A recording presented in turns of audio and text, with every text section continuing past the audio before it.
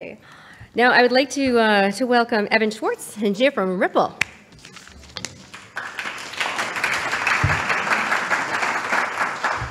right. Thank you for having me, and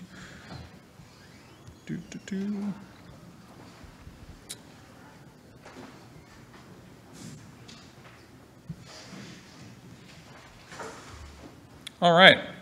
So my name is Evan Schwartz. I've been an engineer at Ripple for the past 5 years since it was a 14-person company, and I'm also the co-inventor of two of the technologies that I'll be talking about today, the Interledger protocol and Codius. So I'm going to try to very quickly give an overview of the company, some of the technologies that we work with, and the research opportunities that we see. So to start off, Ripple has offices around the world. Some of the investors are listed here, and it is a global company. We're focused on building a global payments network, so we have offices around the world. I'm not the best person to talk about any of these aspects, so I will keep moving. This is a quick snapshot of some of the customers that we have. So we work with large banks down to very small regional payment providers. And it's all about connecting these together. The company's vision is to enable what we refer to as the Internet of Value, where today it's super easy to move information around the world, and it's really painful if you're sending money. We once heard a comment from a global banking executive saying that they could FedEx cash faster than they could send wire transfers around the world, and with greater certainty. So a lot of Ripple's mission today is focused on removing the friction from global payments. To do this, there's three main products which Ripple offers, focused on different customer segments. There's xCurrent, which is focused on larger financial institutions, xRapid, which is about sourcing real-time liquidity for different currencies, and xVia, which is targeted towards corporates. Again, I'm not the best person to talk about any of these, so I'm going to keep moving. The main benefits that we're trying to offer to our customers are enabling financial institutions to meet the new demands of their customers. So we've heard from a lot of customers that things like marketplaces and tech companies are demanding just faster payments, real-time solutions, higher volumes, lower value transactions, and certainty all the way through the process. Ripple's stack is underpinned by three key open source technologies, and this is really what I'm going to talk more about. So the first of these is the XRP ledger, which is a blockchain technology that services primarily the XRP cryptocurrency. And this is a digital asset that is designed specifically for payments use cases. So some of the key facts about this, this is distinct from Ripple, the company, though Ripple is a large stakeholder in the ecosystem. This was established in 2012 and has been operating without issue ever since. It has 3 to 5 second transactions compared with 10 to 60 minutes on something like Bitcoin. It has 1,500 transactions per second on the ledger and allows for unlimited payments throughput using off-ledger technology called payment channels, which some of you may be familiar with, others not. It has a unique consensus protocol designed for an open validator set, so it does not use mining, which we view as very inefficient. Can talk more about these later if people are interested. And the ledger also includes a built-in exchange so that different assets can be represented on the ledger and exchanged through it. There's an active market for XRP on and off the ledger. There's a website called XRP Charts, which details some of this. Won't talk too much about that. The thing that I can speak much more about, and I'll only give a brief introduction here, but happy to talk at length about this later, is Interledger. So the biggest problem, arguably, today in payments is that the payment space is super fragmented. So in every different country, you have different regional payment methods. And if you go traveling, there's certain payment methods that work around the world, but many of them do not. So one of the problems here is that in order to pay someone, you have to be on the same payment network. If I wanted to pay anyone in this room right now, we would have to have this discussion. Okay, do you have Venmo? No, don't have Venmo. Do you accept Bitcoin? No, don't have Bitcoin. Like, how am I going to actually get money to you? The flip side of this problem is that if you're a merchant wanting to accept payments from lots of different people, you have to accept a ton of different payment methods because some of your customers might want to pay in one of many different payment methods. So this is an actual website, and this is the list of payment methods that they accept, which is completely insane. So there's some of the methods, some of the payment methods you'll recognize because they're big global ones, and many of them are these kind of long tail payment methods that you just kind of need to support just in case someone wants to pay you. You don't want to turn away customers as a result of this. So the fundamental problem here is that all payment networks are disconnected from one another. You have these different kind of payment networks, and within different groups, some of them are connected together. So there are banking networks, and there's some retail payment methods, and there's mobile money networks in certain countries. But all of these are disconnected from one another. So arguably what we need is internetworking for payment networks. And this idea of internetworking is why we call the internet. That's the word it comes from. And on the internet, internetworking is really the thing that connects everybody. The reason why I can just plug in and suddenly be connected to everybody else is because it's not about connecting to one network. I'm connected to my internet service provider and you're connected to yours, but they're linked through some series of hops and that's what makes up the internet. So it's really this internetworking aspect that connects everybody together. So Interledger is internetworking for money. And I'll explain very briefly what that looks like. The project was started at Ripple and then spun out as a separate open source project. There's contributors from a lot of different backgrounds because it's very use case agnostic. And so we primarily work on it under the aegis of a W3C community group. So to give you a little bit of a taste of how Interledger works or what it looks like under the hood, this is what the internet architecture looked like. This is commonly referred to as the hourglass architecture. And the main point here is that on the bottom layer, you have a lot of different networking technologies. And none of these were designed to work together. This is where you have your Wi-Fi or your Bluetooth, Ethernet, etc. And on top of that, you have this very simple internet protocol layer that really just does one thing, which is, I have this packet of data over here. Please, could you get this packet over there? And it doesn't say why we're moving this packet or who's moving it. It's just get this packet over there. And what that enables us to do is build a lot of use case specific applications on top of that common infrastructure. And that global network is really just optimized for, let's send these packets as fast as possible. So this is the Interledger architecture. You may notice some similarities. So the bottom layer of the Interledger architecture is the ledger layer. This is where financial assets are transferred. And so that could be anything ranging from banks to blockchains, mobile money networks, digital wallets, what have you. It's really designed to connect any type of ledger. On top of that, you have this very, very simple Interledger protocol layer that's just focused on, I have this little packet of money over here, please get it over there. Very similar ideas to the internet. And then on top of that, you have different types of application protocols built for different purposes. So some of the ones listed here, simple payment setup protocol, SPSP. At some point, I built a version of a torrent client where you would pay in the stream of while torrenting files, etc. Lots of different types of use cases. To give you a little sense of what the model looks like, so connectors are the entities that are routing these payment packets across different networks. And these are very much analogous to routers on the internet.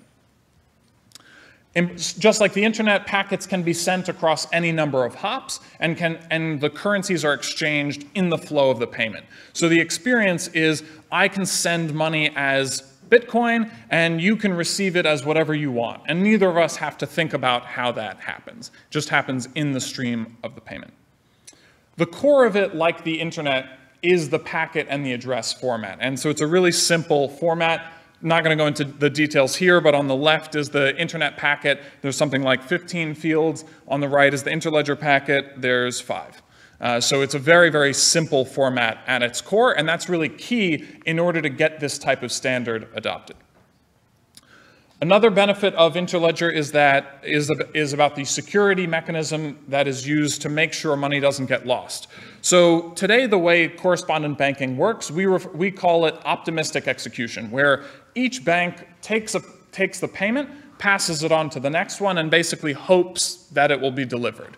And if it gets lost, no one has there's no technical guarantee that it will be delivered. So if I send a payment and it gets lost in the middle, the sender is out the money.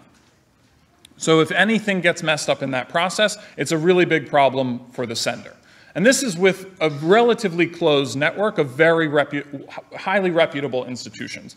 We obviously can't make a more open network with this type of optimistic execution. So Interledger uses a 2-phase execution, and the key part of this is that the sender is guaranteed that the money cannot get lost in the middle. Won't go into more detail now, but happy to talk about that. A further kind of in the vein of parallels with the internet, if you want to send a big file over the internet, the internet is not optimized for big files. It's optimized for little packets, and it just does that really, really fast. So similarly, Interledger is optimized for small packet amounts, and if you want to send bigger amounts, you just send more packets. So this is an area where it starts to look very, very similar to the internet itself. We call this penny switching, kind of like packet switching. Some of the use cases that we talk about, things like micropayments for web content. Today, everything is about monetizing ads and sucking up data to be able to sell it on the internet. People have long talked about using micropayments instead. This is not practical if you have different micropayment networks for, I go to the New York Times and they have a different service than a different website. It'd be a pain for everyone. So you need this kind of common protocol in order to enable these types of micropayment use cases. Another weird one is being able to pay for things in unusual types of assets. So that could be things ranging from cryptocurrencies to stocks. Like, what if I wanted to walk around and say, the only form of currency that I accept is Apple stock, and I'm going to pay for lunch in little tiny increments of Apple stock? That's the kind of thing that this could enable.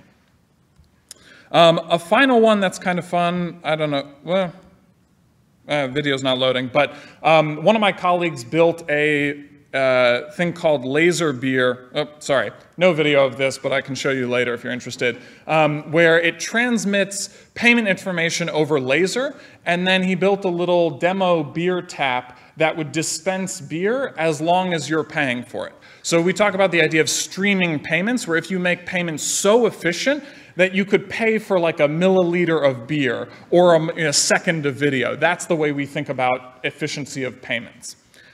Yep.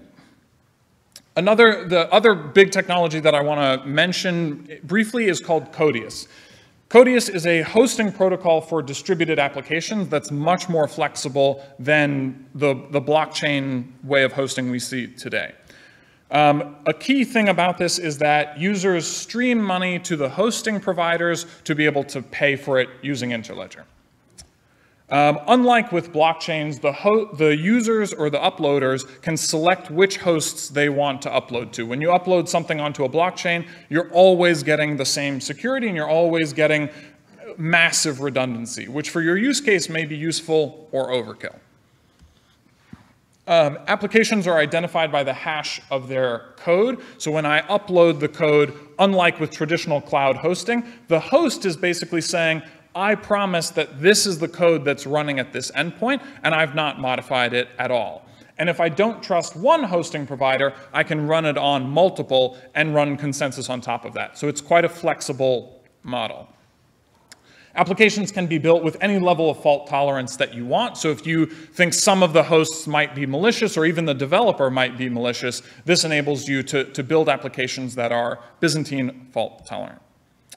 Another neat part of this is what we call open source services. So today it's possible to write open source code where you publish the code, but it's not possible to have a service where you say, this open source code is exactly what's powering this service, because I, the developer, could show you some code go rent a server and put completely different code on that, and you have no way of telling. So this also enables open source services.